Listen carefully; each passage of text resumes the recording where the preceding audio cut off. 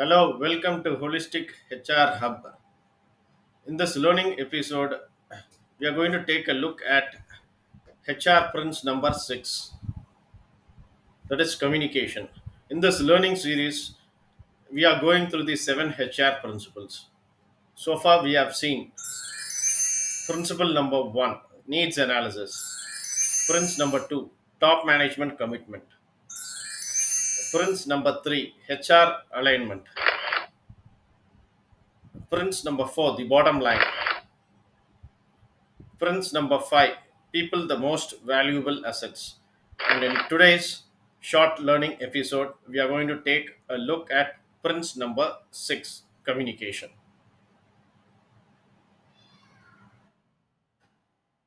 Communication is not a prince, but a king. The key to employee relations is communication. That is a key to maintain effective employee relations is communicating to the employees proactively. The key to resolve any people related disputes, issues is again communication. So, communicate to your people well ahead so that they are not taken by surprise or shocked at the last minute. You can resolve any issue related to people through proactive communication. As we all know, employees would like to be in the know how, to be abreast of the happenings in the organization. What are the new products which are on the anvil? What are the new products, new technology in the pipeline? What are the major organizational changes?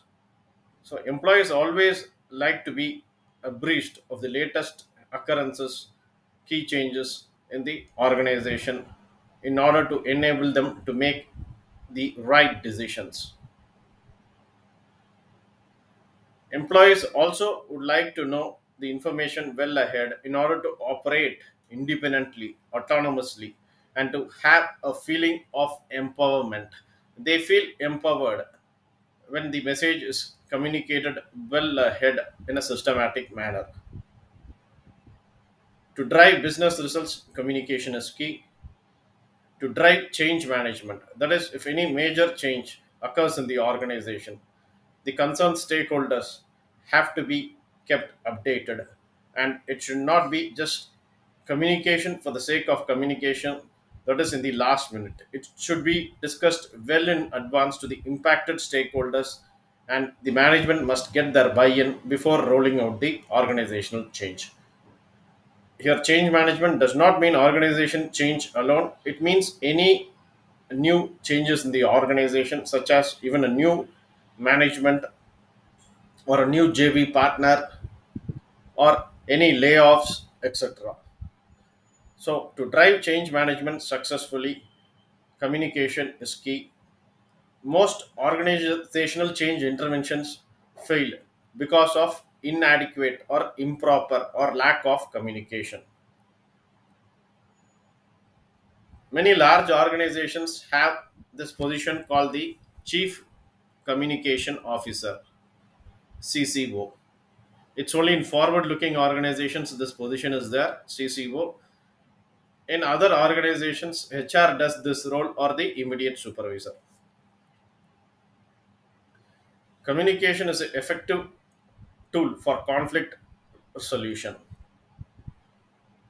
And one should know that communication is a low scoring area in many organizations. In most of the employee satisfaction surveys, employee feedback surveys, or employee opinion surveys,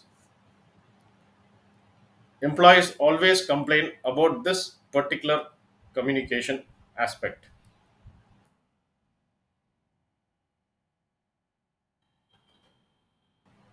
The management or the managers should not use jargons when communicating, especially during annual performance reviews, quarterly performance reviews, half yearly performance reviews. The information which is being communicated should be fact based with specifics, date, time, witnesses. As we all know, when things are going great, all of us want to be in the headline. But when things are going bad, no one wants to take the accountability. or no one wants to communicate the sensitive information in most of the organizations. So, once again, I'm reiterating communication is a possible solution for any kind of employer and employee relations issue in the workplace. We should not politicize images. The messages being communicated should be clear, consistent, fair, transparent, periodical. That is important, not in the last minute or the 11th hour. It should be regular. And finally, whatever is communicated, certain things are required to be documented to avoid legal tussles. Thank you for watching.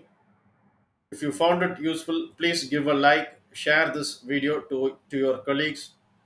And this is Chidambaram Ramanathan signing off from this learning episode. Catch you in the next learning episode on employee participation, which is the final HR principle number 7. Once again, thank you for watching.